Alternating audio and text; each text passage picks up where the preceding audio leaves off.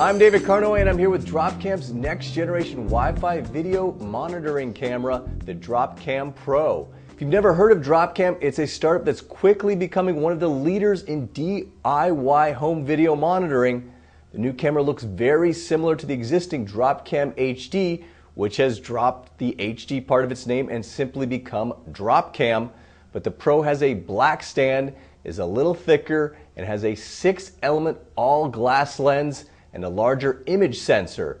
Dropcam says you'll get 2 times sharper video during the day and 7 times better performance in low light conditions and at night. It also has a 130-degree field of view, which is 20% wider than what you get with the standard Dropcam. Dropcam offers a free app for Android and iOS devices, and you can also access your camera or cameras from a web browser on a computer. Real-time monitoring is free, but Dropcam also offers a premium cloud recording service which starts at $9.95 a month or $99 a year for 7 days of continuous recording. While the video resolution currently remains at 720p with the Pro, you can definitely see a significant difference in image quality, and a new software update allows you to digitally zoom in on parts of the image up to 8 times on the Pro and 4 times on the standard Dropcam, and then enhance the image after you zoom to bring back some of the detail lost while zooming.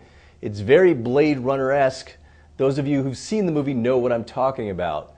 That zooming feature gives you the flexibility to monitor only a portion of a larger image, or to put it another way, monitor a certain part of a room. That means you're less constrained by where you initially place the camera, and Dropcam sees this as a way around providing pan and tilt hardware features that would make the camera even pricier. Along with the improved audio quality in the Pro, yes, the camera records sound. The other big feature upgrade is the addition of Bluetooth LE, which stands for low energy and is also referred to as Bluetooth Smart.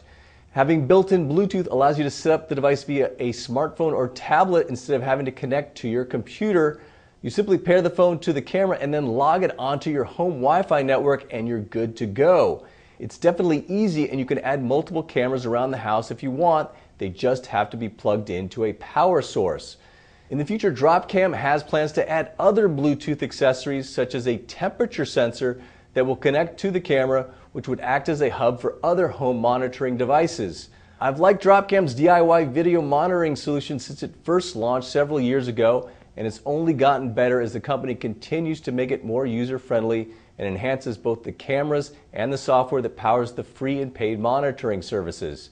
Like any wireless video product, it's going to work even better if you have a reliable Wi-Fi network and a fast internet connection. That said, I've used it with a more sluggish DSL connection and it mostly worked fine. At $199, the Dropcam Pro costs $50 more than the standard Dropcam, which remains on sale. That may be a little pricey for some people, but I do think it's worth paying the extra $50 for both the sharper video and Bluetooth feature, which makes setup easier and gives you the option to add accessories in the future. I'm David Carnoy. That's the Dropcam Pro. Thanks for watching.